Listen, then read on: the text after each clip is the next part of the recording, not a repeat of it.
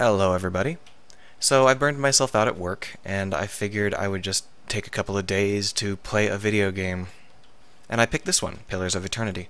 It's actually pretty good for what it is, but I'm not here to review it. If you are interested in RPGs, you've probably already seen the reviews, and my review is, yeah, it's good. But I wanted to talk about the design elements of this game, specifically because I am making an RPG engine, and it would make sense to have some design talks on the records, and whether or not they can be baked into the engine or not is another question entirely. So when I talk about design, I am going to end up talking about the bad things. I'm going to be sticking my fingers into the cracks of the design and wiggling. That doesn't mean the game is bad.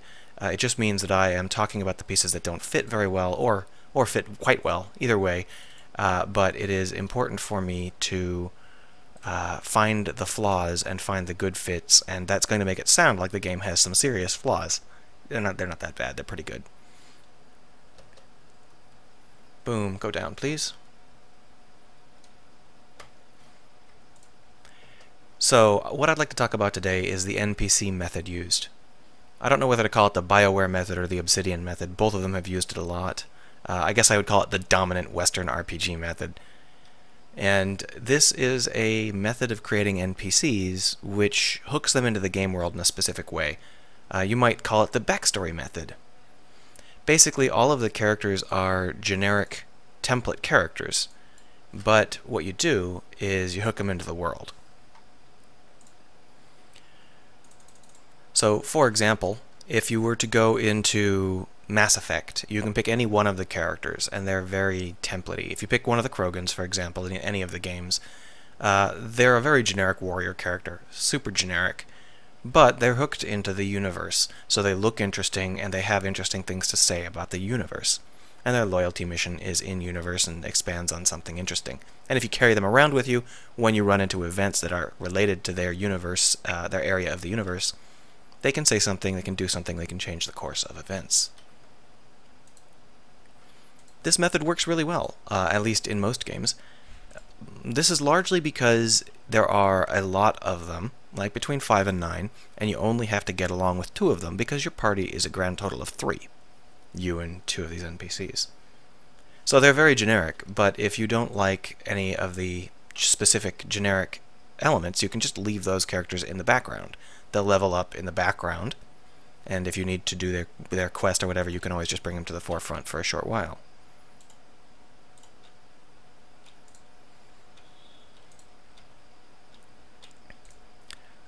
I don't know of anyone who's played Mass Effect and could say that they liked 5 of the characters in any given game. Maybe the last game, because there were a lot of characters.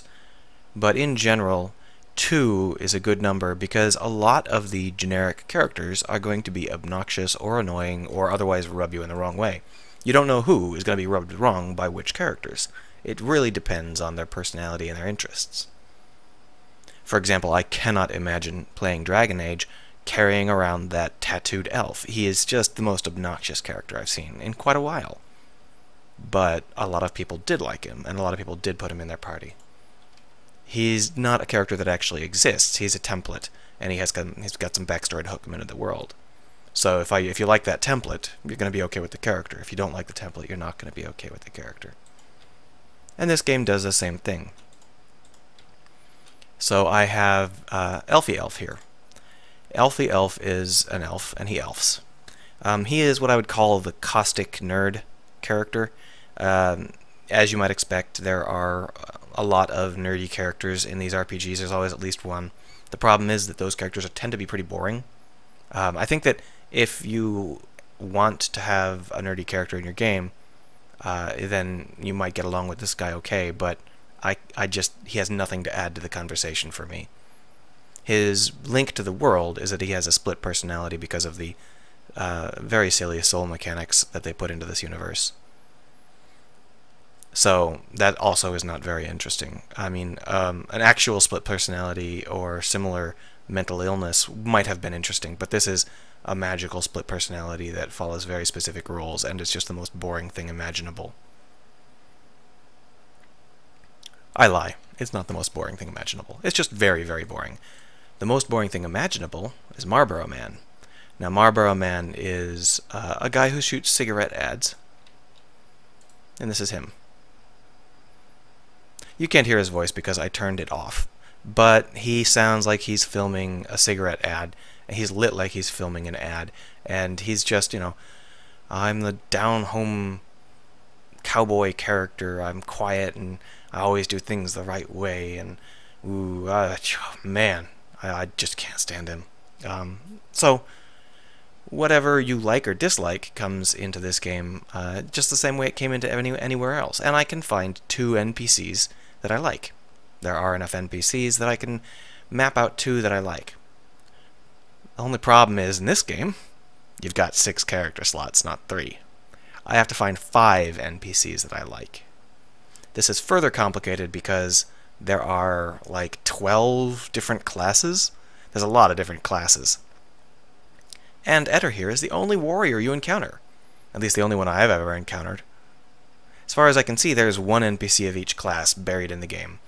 Maybe in the late game you find more. I haven't gotten that far yet. But this means that if you want to have a warrior in your party, you've got to have Eder. Or make yourself the warrior. And that's just really bad because Eder is just not even vaguely interesting. I find him very grating. So, the game offers you an alternative, a nice alternative so that you don't have to worry about Eder, and that would be this character here. This is an NPC I built on my own. She's exactly the opposite of Eder. She is a different species, a different gender, comes from a different place, has a different personality. I just wanted a character that was as far from Eder as possible. And she serves the exact same combat role as Eder. Only problem is, she has absolutely nothing to say. She has no dialogue at all. And this is one of the places where this game fell flat trying to implement the standard BioWare or Obsidian NPC method. It allows you to create your own NPCs, but those NPCs don't fit into the same framework. They don't have backstories. They aren't connected to the world. There's nothing about them that pops in and pushes the game forward or makes the character more interesting to you or comments on the situation as it unfolds. Events don't go differently if you've got these guys in your party. So, Blockade here will never be an actual character. She'll just be a bundle of stats. And assuming I don't want to miss out on scads of dialogue, plot, items, quest lines, gold, experience, if I don't want to miss out on those things, I've got to have Eder in my party instead of Blockade. I've got to put generic Marlboro Man in instead of Blockade. Now, I suppose I can live with Aloth. He's obnoxious, but he's the only mage you encounter, and I do like magicians. But I'm not going to put Eder in my party. And so I've just cut myself down. I'm missing out on roughly 1/12 of the game's NPC content. Of course, Blockade is a much more interesting character than Eder. Even just going on nothing but her existing, she's already more interesting than Eder because she's not shooting a cigarette ad. So the weaknesses of the BioWare or Obsidian method are really showing, and it's a shame that they continue to use it even when the method stops working, because it doesn't work in this game. Moreover, for some reason they decided that the background characters that aren't in your party would not gain experience. Not sure why they did that, but it makes the game even worse. It makes the party system even worse, because now you've got characters that are horribly underleveled. Not great.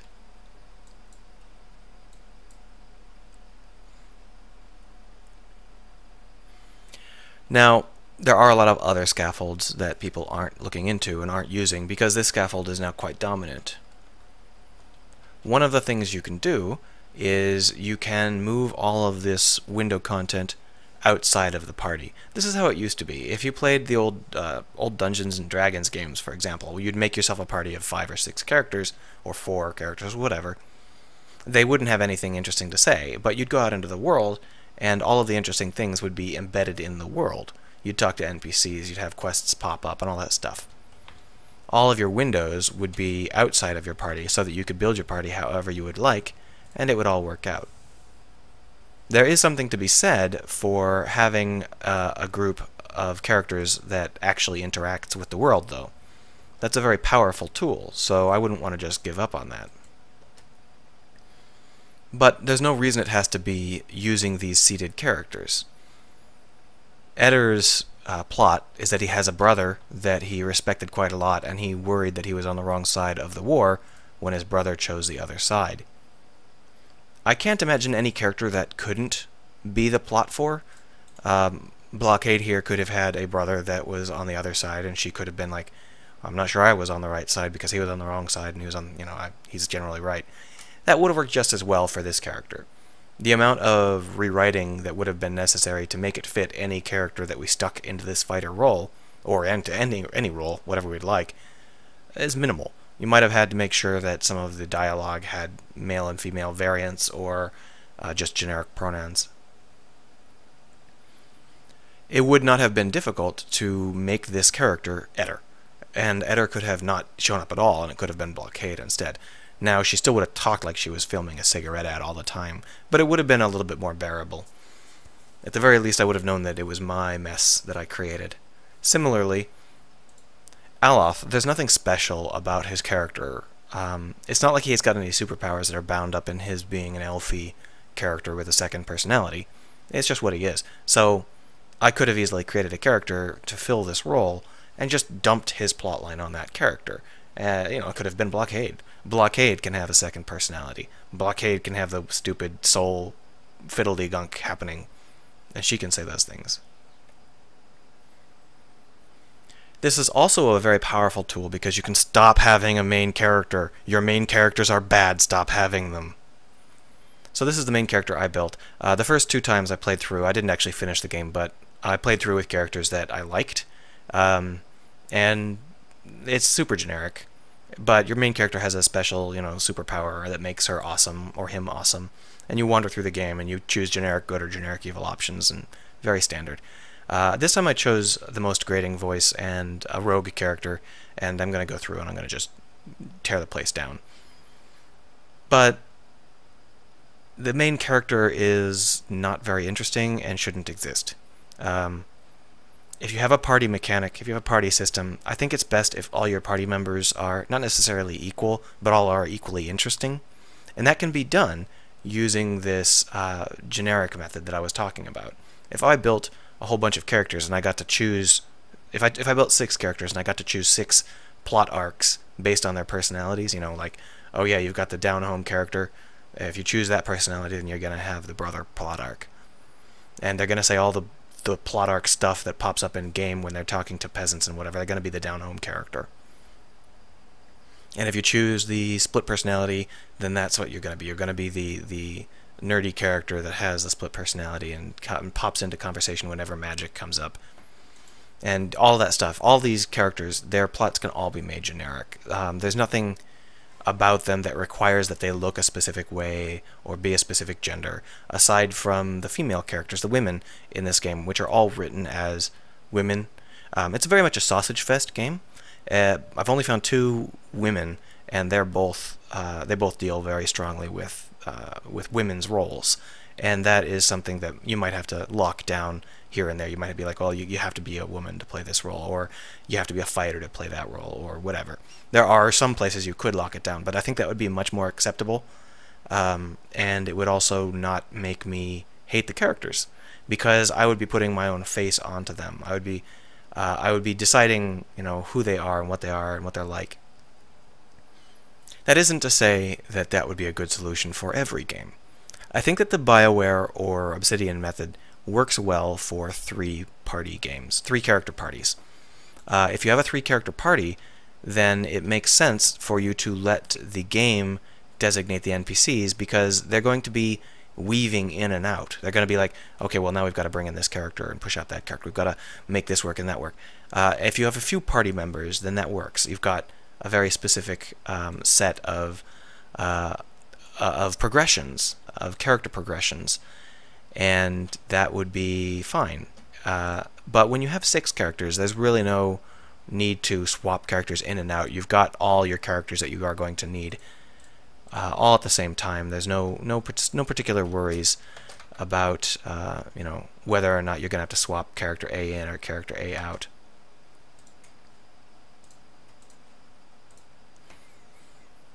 So when you have a lot of characters, I would argue that you should make your characters,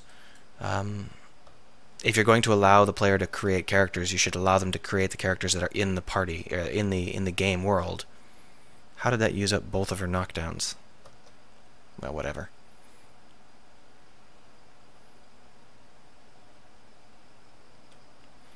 And it's not really that hard. You just have to make sure that you understand that you're building the framework around a face that doesn't exist yet. Maybe it would be difficult to write something that you would consider interesting if you don't know what player the face is, what the face is going to be for a given player. There might be some drawbacks here and there, but by and large, it's not necessary to have complex plot lines like those that are assigned to these characters. I don't need to have this convoluted plot where so-and-so's brother was in point A and then moved to point B and then went to point C and then did thing F. Those are complexities that allow us to link the player into the world, but they're not required because that sort of thing can be embedded into the world, and I can meet generic NPCs that have that sort of request for me.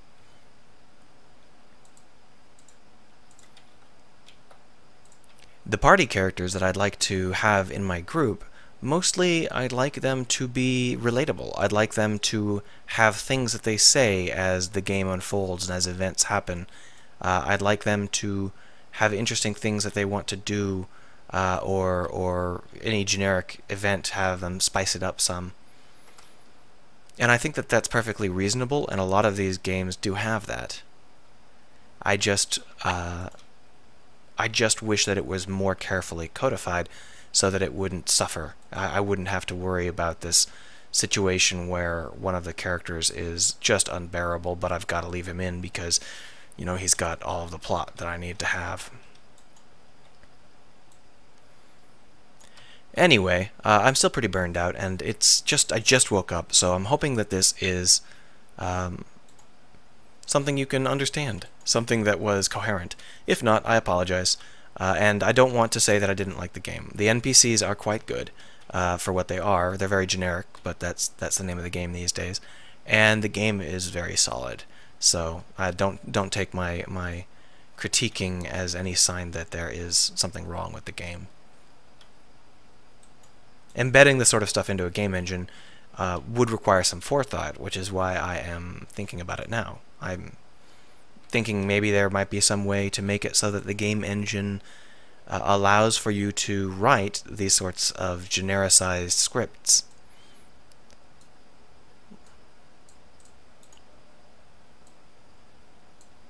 If I help the people who want to write it fit these sorts of scripts into their world, then it's more likely that they'll happen. But maybe it's not worth it. Haven't decided yet, and I'm still pretty burned out, so I probably won't decide for a while. Thank you for your time.